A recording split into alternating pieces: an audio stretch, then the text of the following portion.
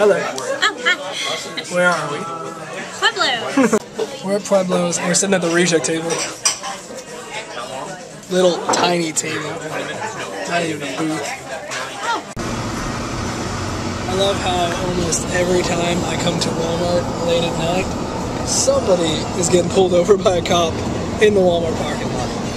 What are they doing? Oh sorry, I don't think you've been able to see me. Anyway, as I was saying, I think it's funny that every time I go to Walmart, I see somebody pulled over in the parking lot. Coming to Walmart, actually late, but earlier than I thought I would. My plan for tonight, if you followed me on Twitter, was I'm going to finish up work at like about 3 o'clock in the morning, 3:10 or 3:40, depending on how it all works out. And then I originally planned to, right after I finished working, I was going to head over here to Walmart, since it's open, of course, all night.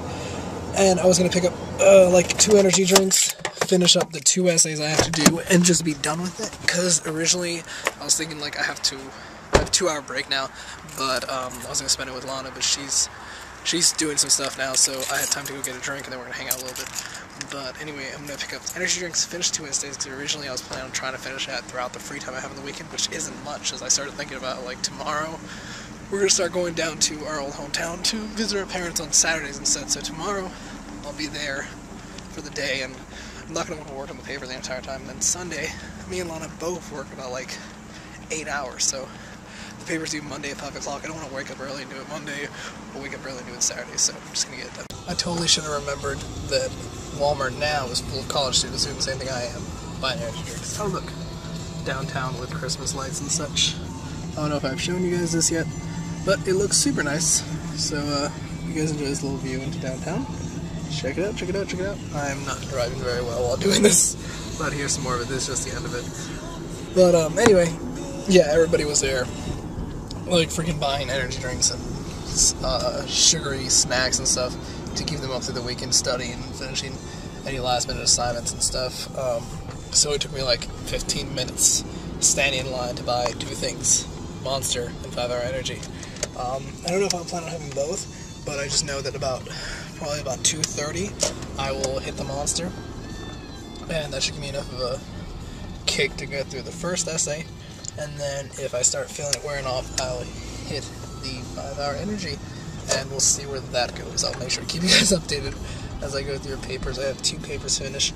One's about half done. I've done a full, really detailed outline for it, so pretty much just gotta, turn all that information in the outline, add some fluff, and it's a 2-page paper. And then I gotta do a whole other 2-page paper that I haven't even started the outline for.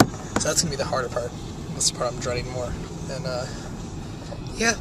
So you guys will join me on our journey through finishing my 2 essays at about 3 o'clock in the morning. Talk to you guys later.